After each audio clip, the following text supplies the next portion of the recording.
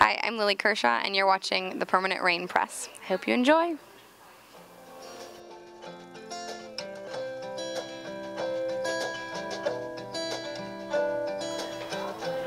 Hey guys, it's the Permanent Rain Press, and today I'm here with the talented Lily Kershaw. How are you doing today? I'm good, how are you? I'm great, thanks for asking. Are you excited to be on the road? I am. It's surreal. I've never been to Canada before, but I'm happy to be here today. So your debut album, Midnight in the Garden, was released in September. The album has recurring themes of heartbreak, struggle, just all kind of dark, but where did you draw your inspirations from? I mean, everything is from real life. It's very personal and just things that happened that I wanted to take something good away from. I thought that if I wrote a song about it, it would make a situation better, at least in the way I held it in my mind and the way I held it in my heart. So, yeah, personal life. Is songwriting, how does that, do you write songs all the time, like when you're just like sitting down in a coffee shop or something? I've never written in a coffee shop. I feel like that'd be weird. I just start singing and then patrons would be watching me sing. I write at home. I spend a lot of the day alone writing music. I love playing guitar and I love playing piano and any other instrument I fiddle around with and pick up, and invariably usually a song comes about. So yeah, I write every day as long as I'm not on the road or doing, I don't know, walking a dog. I mean, I don't know what else I do. So yeah, but I write every day. I'm sure you must be happy to have that debut album under your belt, first album done. Yeah, there's definitely truth to that. It's weird because I'd never made a record before this one, and I had just recorded one song, As It Seems, prior in a studio before this. So even though I was writing all the time, I hadn't learned sort of the art of recording music and bringing a song that's just vocals and guitar or vocals and piano to life. So I learned a lot in making that first record, and my producer and I did it in 14 days. We did 14 songs in 14 days, so it was very like run and gun. So yeah, I'm actually like already planning the second one out in my mind, because now that I know like how to make a record, sort of, I'm like, oh, this is so great. I understand this. I want to play with this. I'm very excited. Now that you've got the ropes Yeah, down, but right? you're right. It's very much like getting something under your belt. It's it's a learned skill. I've been writing music long enough that I feel comfortable in it. I've started playing shows the last year. I'm starting to get comfortable with that. So, but recording music and creating like a whole vibe around songs and giving them a new life is totally different than just writing the song. Yeah, well, a couple of the tracks off the album were used in the couple past season finales of Criminal Minds. Yeah. So were you overwhelmed or surprised by the positive response to your music after the episodes have aired?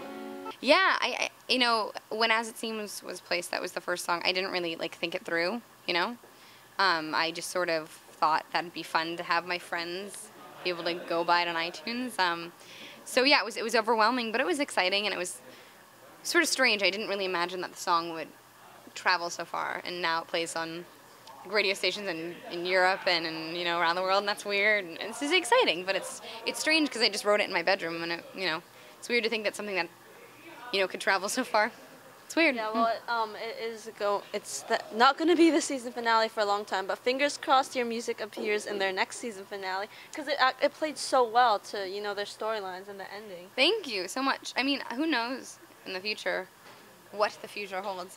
I hope that other shows use the music too. It'll be fun, it's cool. I like when music is locked to picture. So, and I think that it can, bring new meaning to a song and bring new meaning to visuals. That's why I think music videos are so powerful. Yeah, so I want one. Sure. So what some people who have heard your music on the show may not know is that you were in a couple episodes of Criminal Minds season 4 finale. You did your homework. Yes, I watched the show. I love it. So it was actually kind of a dark coincidence based on a serial killer from BC. I know. I read this in the newspaper. Yeah. So, but back to your acting. How was your experience working on the show? It was great, super positive. I was 17 when I did that, so I'm 22 now. Young, right? I know. And at the time, although I was writing music, and I had been writing music at that point for like 4 or 5 years, acting was like a really, fun thing to do. Like, it's fun to go and play and like dress up and be a character. And but it was totally fun doing that show too. Right now, I'm not like as much into acting. I haven't done it in a few years because I love reading music. Yeah, but it was a super fun experience. It was totally, everyone on the show is so wonderful. Matthew is a good friend, and Actually, I know all of them pretty well, but yeah. Now that your music is released, your album's out, do you foresee yourself acting again in the near future?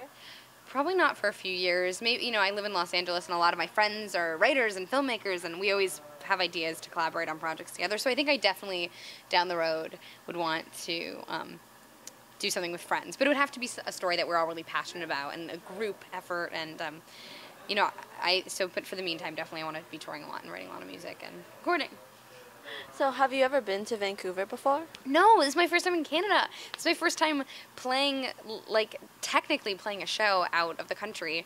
I was in Paris a few weeks ago doing press for As It Seems over there in France, and I only played a few songs, so I didn't, like, do a full set. So this is technically, like, my first full set out of the United States. Did you have a chance to explore the city at all? I did, but I didn't, I wanted to go to Stanley Park, is that what it's called? I wanted to go to Stanley Park, I did not get there. But I did, I got some really good sushi last night. Vancouver's supposed to have good sushi. It was really good, actually. And I got to go by my label, and they're moving, but I got to go see the offices, and they're really cool, and they have all sorts of cool stuff. And, like, the mail room is where they mailed everything out for, like, Lilith Fair back, you know, in the day. Anyway. Well, now that you're signed with Network, hopefully, and LA's pretty close, so hopefully you get to come up to Vancouver again. It's a beautiful city. I just want to hang out here. I just want to, like, move here. I'm already, like, getting this itch. This is such a great place, such a great city. And I've had friends who come, you know, here for touring or for filming, because you guys film a lot in Vancouver. Big movie industry. It's fantastic. It's amazing. Well, okay, now for the more fun questions. Yeah. If you could transport yourself to any fictional realm, which would it be and why? Well, obviously I want to go to Hogwarts. Like every child, well, I'm not a child anymore, but there's like any person. I want to go to Hogwarts so bad. Your like, letter never came. My letter never came, and it's crazy. The first book came out when I was like 7 or 8. I think more 8, and then the last book came out when I was 18, when you're like legally an adult in the States. And then the first movie came out when I was 10, and the last movie came out right before my 21st birthday. So it just feels like it's weird to think that something could take over half of your life to be involved with and invested. But yeah, I want to go to Hogwarts really badly. Which house would you be in? Probably Hufflepuff. I want to say Gryffindor, but probably Hufflepuff. I'm an odd one. And we like to wrap things up with our signature question. If you could be any ice cream flavor, which would you be and why?